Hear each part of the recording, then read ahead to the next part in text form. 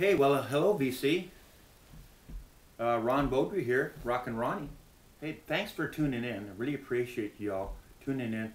And we've got some very interesting things to talk about today. You know, we've got the Jethro Tull limited edition 45 RPM box set. And there's a lot going on right here on this record. And then we've got this Alan Parsons, and this one's just got the digital mastering on it. Well, what does all that mean? Thanks for tuning in. Thanks for all my subscribers tuning in. Really appreciate it. If it's your first time, you know what I do on my channel is I kind of compare record pressings, because there's a lot of sound on some of these records, and some of them there's not so much sound on it. So I want my stereo to sound the best it can. So that's why I try to get a better sounding record, because boy, that is the easy way. I can spend $20 on a record and it'll make my stereo sound like buying a $5,000 amp. You know, what's a lot easier doing that, isn't it? A lot cheaper too. You know. So okay, let's talk about this Alan Parsons record. Now this is the digital.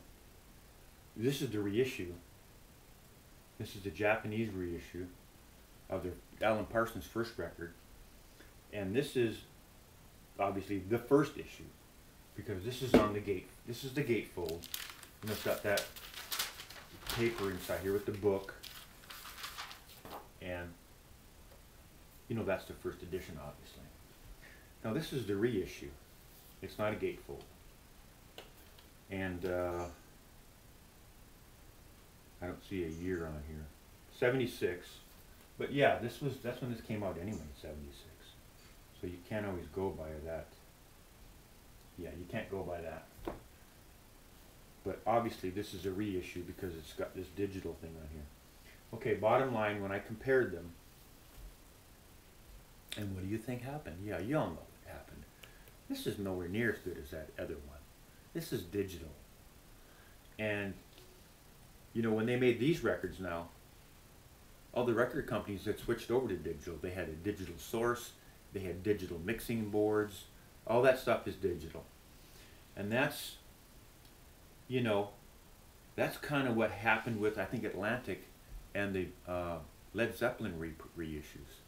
I think because they've got so much money invested in digital, and all their setups are digital, all their, you know, their boards are, the state-of-the-art digital mastering boards, all that type of stuff.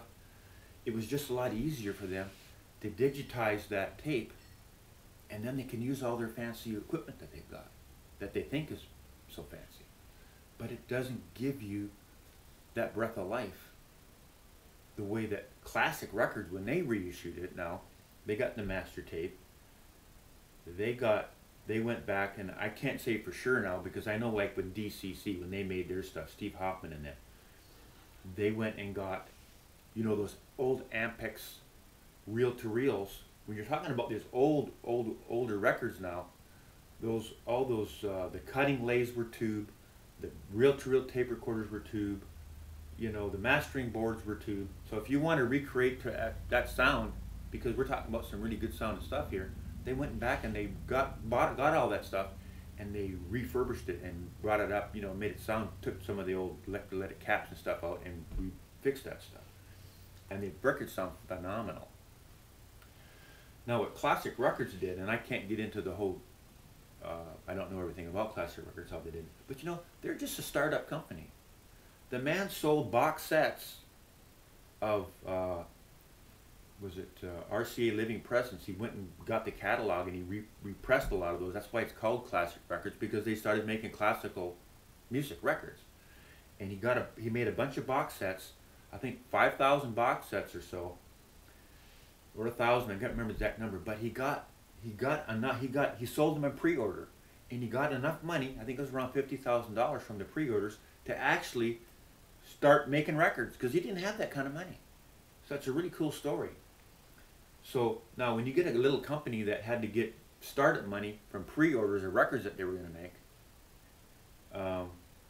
and they can make a record, the records, you know, that Classic Records made of all the Led Zeppelin, when they can make it sound so fantastic with their equipment that they had, why couldn't Atlantic do that?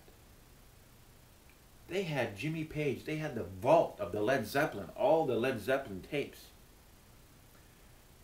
They've got the money to get the proper equipment, to do it right. But that's not what they chose to do.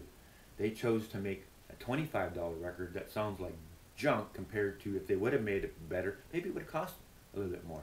Maybe it would have cost $29, $29.95 like the classic records did. I don't know. But I tell you what, that's what they should have done. I had a fellow leave me a message. He said, hey, it's not, you can't compare, it's not fair to compare the classic records reissue to the new reissue, because those classic records reissues, they go on for $150, $200 or more. Well, you know, I bought mine when it was $29.95. And I asked him, wouldn't you rather have Atlantic made that record? They could have probably made a better one than Classic did. They've got the wherewithal to make an even better one. Because we know they've got the absolute first edition master tapes, those people do. What did Classic Records get? We don't know. But I tell you what, they could have made a better sounding record than the Classic Records, and maybe you had to charge $29.95. And they would have had a phenomenal product, but they chose not to do it. And that's kind of what's going on here too. They've got the equipment they've got now, and they're thinking, hey, we put that digital on there, people are going to buy it, think it's great, because it sounds so awesome. And then you buy it and you take it home, man, it does sound good. But until you compare it to something like this, then you know you're getting ripped off. Right. And the reason they're making it is because that's the way their studios are set up now, to make CDs. They're not set up to make good records. Okay, now, we did talk a bit about classic records. Now this one, this Aqualung, of course, you know, we're sporting the Aqualung t-shirt, and we've got the photo up there, Jethro Tull photo, because that's what this video is going to be about here. Okay, let's talk about this. I had, first time I ever bought this record back in 73 or 4 or something. It came out in 72. It was on the Green Chrysalis label. Now originally they came out, and I bought one. The next time I bought the record, I bought it in Canada. It was on a brown reprise label. I found it in a record store, and it had a nice pebble cover on it. Wow, what a beautiful cover it had on it. And then I found a Green Chrysalis UK press. I bought that. And then I had I bought the DCC back in, it was the late 90s, 98, 99 when it came up. The DCC, the Direct Compact Classics, that was Steve Hoffman, and they made the reissue to let the cover, the record. But their cover was kind of a shiny cover, okay? And now, the Canadian first issue on that brown reprise, boy, it really had good sound on it. I thought that really sounded great. And when I compared it to the UK, I don't think I even had that one anymore, because I had found that DCC one. And that DCC had fantastic sound on it. I really, really loved it. And then I came across this Japanese edition. And they've got, this is very similar now to that Moody Blues record that I've talked about, Every Good Boy Deserves Favor. It's a textured cover, very thick,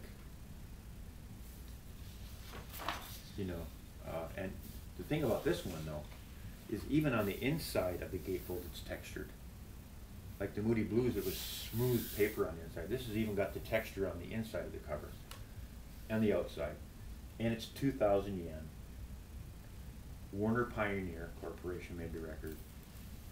It's on the brown reprise label, so you know that this is a Japanese first edition. And when I compared the Japanese first edition now to the DCC label, the DCC had a little bit better bass. I'll give it its due on that. But as far as the rest of it, I thought this one was a little bit better. And so this is the one I kept. And I sold the DCC. Of course, I got $100 and something for the DCC. People are going to buy that because they know it's a good record. But there's still a few of these out there, and you can get a pretty good deal. You can probably pick these up for if you look long enough, they're probably out there for $25, $35, something like that. Of course, it doesn't have the OB now. If you find one with that, I think it's got a finger pointing on it, old rock OB on it. Oh yeah, you're going to pay $150, $200. That they just want moon for that kind of stuff. And then I found this, and boy oh boy, let me tell you what. We're going to talk a little bit about. This is the sleeve that goes on the outside. It's kind of like the little seal that goes on the outside of the record. And we're talking about, they talk about on the back of this, how they make their record and what their process kind of is. And I thought it was really interesting, and I wanted to share it with you. I'll just read on here. Of course, they're using this, what they call Clarity vinyl. Now, Clarity vinyl is pure vinyl. There's nothing added to it at all. And pure vinyl with nothing added to it is this color. It's a kind of a translucent gray color. Anything pure vinyl is going to be translucent. And if you don't add anything to it, this is exactly the way it is. And all these records, they're one-sided only. No.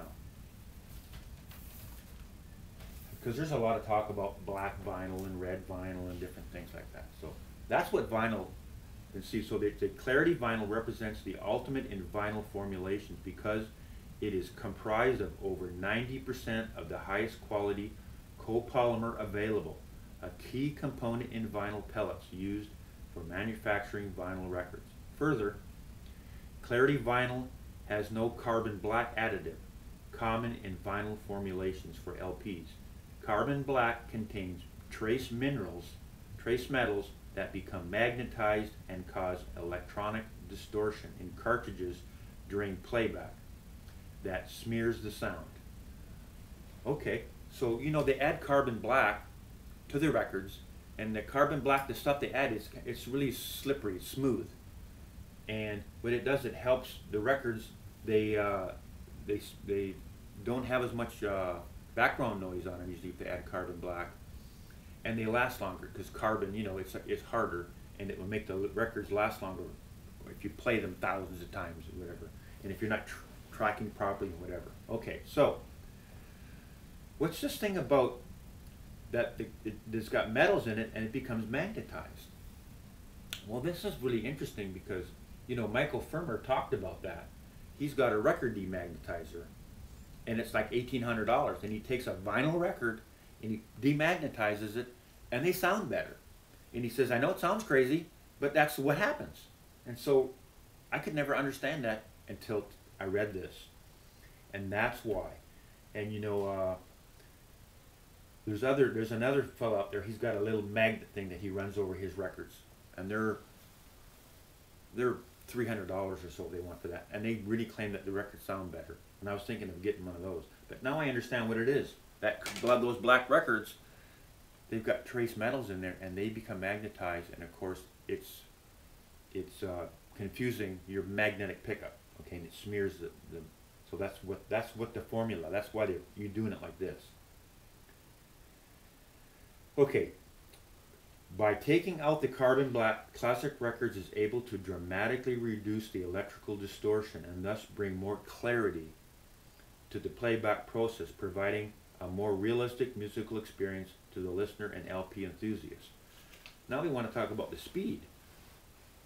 45 RPM records have long been recognized as providing a higher fidelity musical experience, resulting purely from the cartridge being able to extract more of the nuance from the complex vertical horizontal groove modulations in stereo LPs. Excuse me. Further, Classic Records 45 RPM single-sided pressings dramatically reduce the mechanical resonance created in the cartridge during playback by allowing these resonances to be more fully transmitted and to be absorbed by the turntable platter. Classic Records Clarity Vinyl 45 RPM pressings are designed and manufactured to provide the lowest distortion in every aspect of LP playback, resulting in putting the listener as close to the music as possible. So, you know, I read a little bit about this pure vinyl stuff. And the reason that a lot of the companies don't do it is because this pure vinyl without the carbon black in it, it's hard to do. It's hard to put it into automated presses. It doesn't want to work properly. So that's why these records are all, what does it say right on here? Handmade. 200 gram Classic Records Clarity SV-PII Super Vinyl Profile 2, handmade. So yeah, they didn't run it through the machines because this vinyl doesn't want to work in the machine properly. That's why that's why they don't do it. So they had to hand make these records because they wanted to have the best record they could ever make, and then that's why they did that like that. Now, if we want to talk about 45 RPM, you know, that basically, that cutting head is vibrating. All the vibrations get put in it. And when you get a complex music passage and it's going slower, all the stuff is getting crammed into a smaller space. And when you speed it up, now it's getting put into this much space. So it's not compressed in there. It's easier to find information. And you know, if you've ever played 45 RPM versus the 33, you know they sound better. But this record in particular now, with all of that being said, all the stuff we know about how they made the record and everything else, it's like listening to this record for the first time. My son and I, you know, we love this record and we listened to it a lot. And we were listening to the Japanese pressing because that's the one we thought was the best. And when you put this on, it's mind-boggling how much stuff is there that we've never heard before. We're like, where do those bongos come from? What's up? What's that noise? What's that? Wow! It was just, we're looking at each other through the whole, playing the record, every song, like, what's going on? Where's all this stuff coming from? It's just, and you know, they wanted, if you look on eBay, they wanted quite a bit of money for these records. And there was a guy that was selling, he started it out, and so I bid on it. I paid, you know, about less than half of what the other sellers want for it. I got a really good deal on it. That's why I picked it up. It's still quite expensive, but you know, it comes out of the PayPal. But boy, oh boy, I just, you know, I can't express to you how fantastic this record. This is obviously now the best sounding rock record that I've ever heard. And you know, they didn't do this. Classic Records didn't make a lot of rock records on this. No, they've got some of these Led Zeppelin ones on this stuff too. But you know, they're very, very expensive to get. I'll have to keep my eye on. Maybe I can find one at a, you know, below $1 zillion cost level. But we're so pleased with that record, and I hope that helps you out understand differences. And you know, there's a difference between what's the difference between a red vinyl record or a blue one and a black one? Well, they're not adding the carbon black. They're taking that pure vinyl and they're not using that so much of that 90% of that copolymer because you can't run it through the presses. But they use enough of it. It's the translucent records are the good ones. And like just for a second, here, let's look at this. You can remember now. Classic Records put this out, and this is on that red translucent vinyl. Boy oh boy, did that thing ever sound fantastic. It's one of the best sounding records that I've ever heard. So now, you know, there's a lot of these, especially a lot of these hard rock, heavy metal bands. They're putting out a lot of these swirls and different, and who's making the records? And that's where it boils down to. It's not so much about, is it on black vinyl or is it red or green? It's who's making the record, because that's kind of like a gimmick. They're making all these really cool swirly rainbows and, you know, records to sell them because they're kind of like collectible, they're rare. But the sound on them isn't all that great because it's who's making the record.